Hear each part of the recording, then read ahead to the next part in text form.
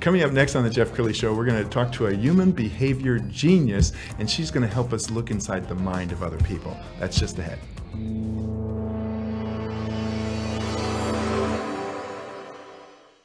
Many are predicting that the worst is yet to come, which is unfortunate, said one person here. Until now, they've enjoyed the reputation of being the nation's icebox. Watched a burglar in his home this morning by webcam. As a journalist of over 25 years, stories are what make my world turn. Reporting live from the Dallas newsroom tonight, Jeff Crilley, Fox 4 News. But in 2008, I took the jump from my familiar life and started a PR firm from my home. We're talking about anyone with a camcorder like the one I'm using becomes a television network. We started slowly growing the company, and we now have over 100 clients, and we've branched into the world of live digital broadcasting. I now own 8 different TV studios and have a huge team, and the stories that I now get to share are sometimes the most important of my life. Life has a funny way of coming around full circle. This is the Jeff Crilley Show. Well, I have to confess, I'm nervous. I spent 25 years in front of a television camera, but I'm sitting next to a better broadcaster than me. And I had the feeling that I could ask a question, I could leave, go to the bathroom, come back 15 minutes, and you would be fine. Yeah. And Jeff joins us again. Amilya Antonetti, she is a CEO, strategist, and human behavior genius. Okay. Yes. All right. Yes. I've never seen the words human behavior genius together. Where does that come from? Well, people don't understand that everything derives from people. Everything, it doesn't matter what you want to do in life, better relationship, better investments, better team, better company is contingent on people. However, we spend no time understanding human behavior. So we take all these classes we take financial classes and science classes and math classes, we take classes on leadership and team building, but we spend no time understanding human behavior, except human behavior dictates our success in anything. And so I studied human behavior, that's how I grew my company. And then I specialize in identifying people's genius, right? Wow. And so as a behaviorist, what I'm tapping into is the part of your identity that makes you a genius. And she is a genius, and she makes an impact. You're here for Success North Dallas. Yeah. I had the treat of hearing you this morning. You're still got so much energy, but you got up at 4 this morning and you arrived late. And I got to brag about you because you're so compelling that Lauren, who is our director of First Impressions, is being a fangirl right now. She's so impressed with you. She's there. She's listening to it. Now she's blushing. People were hanging on tight. I took the stage. I was like, okay, coming in hot. Now, hold on. Now your speaking style is very bold. Yeah. I mean, you kind of get in people's face. Yeah, because the goal of my speaking is to get you to think, right? What gets confusing is that people think I'm trying to get you to agree with me. No, absolutely not. My goal is for you to start thinking, because if you're thinking, you have opened up the door of awareness, and then it leads you to, are you willing to take a look at the other side, and then what is the action? But until a leader can stop to think, nothing's going to change. And so the minute I can be able to, and I basically can tell people I can unlock a problem and move you to a solution in less than 11 minutes. Wow. Right? That's how fast human behavior works. I had to open with, I'm not a therapist. So if you think you're going to get a warm hug or lay down on the couch, wrong girl, wrong girl. You're gonna get here's immediately what's going on. This is why it's going on, where it's rooted, and what you can do differently if you so choose. Okay, so I want you to do a breakdown on yourself, because you're so bold. Does that come from mom or dad, or where does that fierce, in your face? Yeah, well, my fierceness is only in my areas of genius. Okay. Right, so I'm in my I'm passionate about people. I love people. I love helping people excel. I love creating communities that people feel connected and they're bonded. So that's my area of genius. So in this realm, I appear very confident because I'm in my area of genius. Now, if you wanted to talk right now about rotating cars or tires or oil or anything like that, I'd be like, right? So I'm confident only in the areas where I have that alignment. But that's how everybody performs. And so in this arena, but I'm really an introvert. I'm an introvert. I wouldn't leave my home. I would not leave my house if I didn't have to. But I'm compelled because I believe that in this space and time, we have a crisis and we have a people crisis. And the way that people are trying to solve this problem is based on antiquated tools. And I'm like, hey, let's consider it didn't work last time or the time before. So now we're gonna try to use the same antiquated tools to fix this problem that's even bigger. Yeah, I say no. That's in the second She's such a compelling speaker. I want to show her sizzle reel. Amilya Antonetti is one of the most sought after human behavior and conflict resolution experts in the world. She has been awarded Fastest Under 40, the Wells Fargo Award of Excellence, Kaufman Foundation Entrepreneur Award, Inc.'s 500 Fastest Growing Private Companies Award 7 times in her career. Please welcome CEO and founder of Genius Key, Amilya Antonetti. Wow, you've done so many things. I mean, when you look at your own sizzle reel, do you say, I did all that? I did that? I'm mortified. Like I look at it going, oh, girl, what are you doing? Right? You know, because I'm always jumping in the flame, right? Because as I think most entrepreneurs and leaders, like when you see something is causing unintended pain, you have a responsibility to do something. I can't sit by and watch something happen that I know at the core isn't right. Yes. Right? And I'm okay to create that resistance energy and you to say, Amilya, I don't agree or whatever, because now we're in communication and together we're going to solve the problem. Sure. So I'm never trying to tell people I'm right and you're wrong. I don't believe in right and wrong. I don't believe in right and wrong or good or bad. Your right is not my right. But together we're going to come to a solution. And I think we have a people crisis right now. People crisis. And I'm like, listen, we've got to go shoulder to shoulder. We have to lean into difficult conversations to find what the solution is and then be able to test, right, with our young people, is it working for you? Yes. Is it working for you? It doesn't matter if it's working for me. I'm older than dirt. Who cares about me? I care about you. Does it working for you? And then get closer and closer because that's the future leaders. We're reliant on them to solve big world problems, but we're giving them no tools, no life tools. Like literally, we just pushed our course into colleges. Colleges was like, no, I don't really think they need life skills. Excuse me? Have you listened to the news at all? I don't know, pick any stat. What do you mean you don't think they need life skills? Of course they need life skills. We're throwing them out there to the wolves and they're not prepared. And we have a responsibility to do something. So they're like, literally, because everything I do is based in science, right? It should be a science class. Human behavior should be in science. No, I'm an elective. And I'm like, okay, we sold out like within the hour. Within the hours, people are like, oh, I don't know, gym or life skills. Oh, I don't know, life skills. Wow. Right? It's crazy because we have all these antiquated yuck at the top who are married to their position. And I'm just like, well, have you considered maybe you're wrong? Yes. And we've got this epidemic of quiet quitting and the great resignation. So suicide rate that's off the hook. Yes. Right? All kinds of we're disengaged as a society.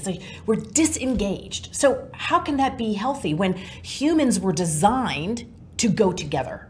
By design, we were made to together. All the science in the world says that a human on their own will die. Why do you think we put people in isolation in prison, right? Isolation. The worst thing that you can do for a human is isolate them. And yet we're isolating humans every single day. We're tearing the fundamental bonds of humanity apart. And then we're going, oh, I wonder why we have a problem.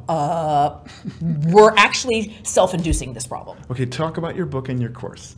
So I didn't want to write a book. Okay, I did not want to write a book. But as I keep seeing like this perpetual problem getting worse and worse and worse, I said to myself, okay, Amilya. So I've had a bunch of companies, I've had 53,000 employees, and I was like, what was the moment for me that I realized as a leader, maybe I was doing something wrong? Like maybe. And I read a book called The Go-Giver by Bob Burg, and I cried. Like I literally was in a fetal position. And I was like, wow, maybe my job here is to serve. Maybe my job here is to give. Maybe my job here is not to be so married to my position and what I think. Maybe my job is to understand what you think. And my whole world shifted. And I'm such a big component, and I'm so grateful to this man. He wrote the foreword to the book, along with a whole Dave Meltzer, like a whole other people who leaned in and said, yes, the way forward is to spin and address the biggest shift in our lifetime. So what just happened was up until COVID, companies had the power. You had to go find a job. Right? You had to go to find a job and you wanted to believe in that job and you hoped to God that maybe they would believe in you, but you had to go find a job.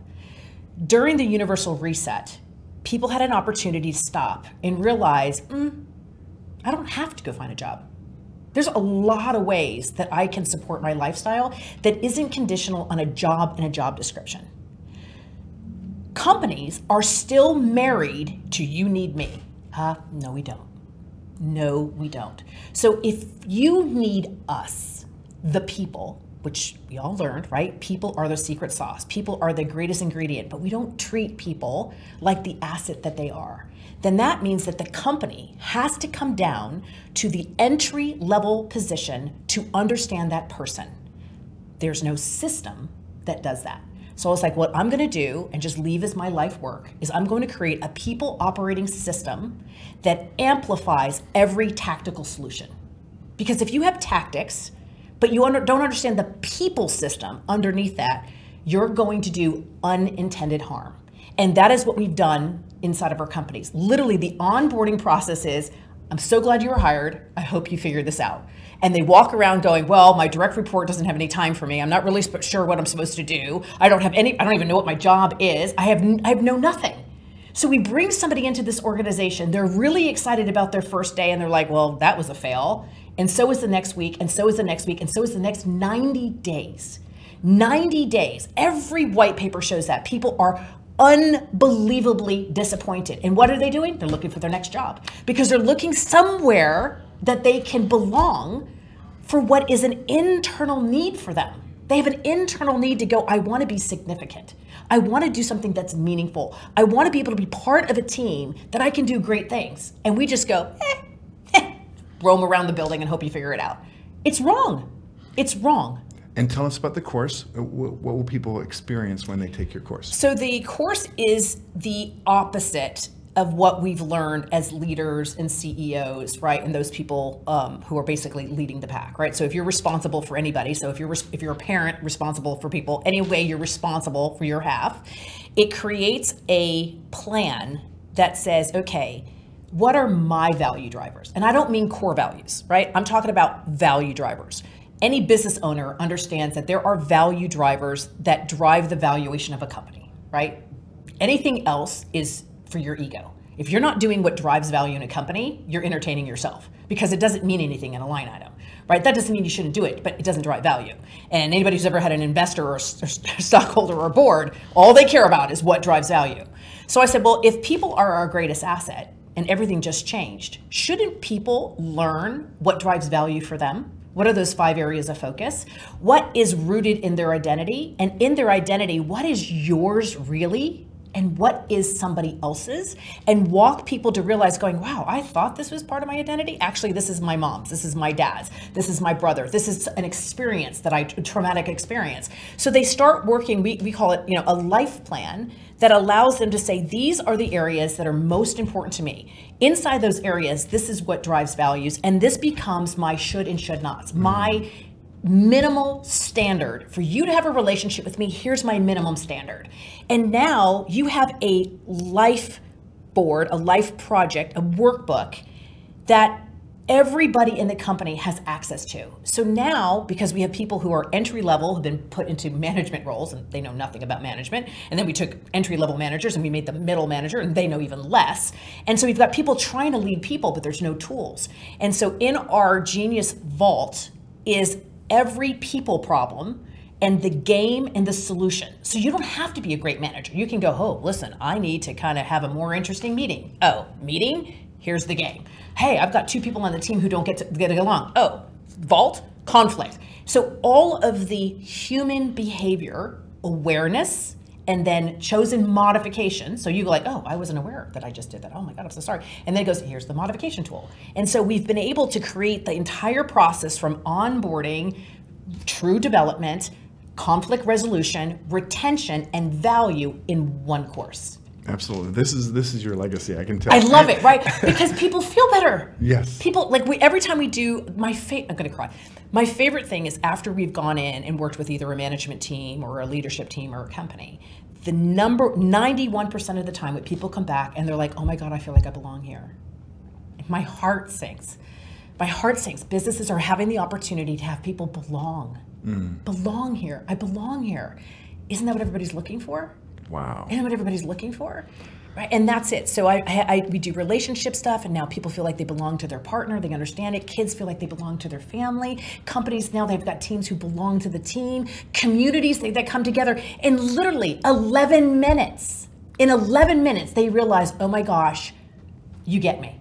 Oh my gosh, you see me. Wow. I've got chills, and I don't know if I'm going to cry. She's tearing up, and I love that passion. We only have a couple minutes left. Final thoughts, and your viewers right there. What do you want to say to the people watching? It matters. Everything matters. What you think, even though you don't speak it, what you think affects everything. What you say affects everything. What you do affects everything. People are the ingredient to every single thing that you want to do. No matter what you want to do, people are the ingredient. And from where you are to where you want to be, 100%, it's a behavior. It is not time, it is not money, it is not resources. It's not tactical, right? Nothing ever got fixed tactically. It is a behavior that is standing in the way between where you are and where you want to go.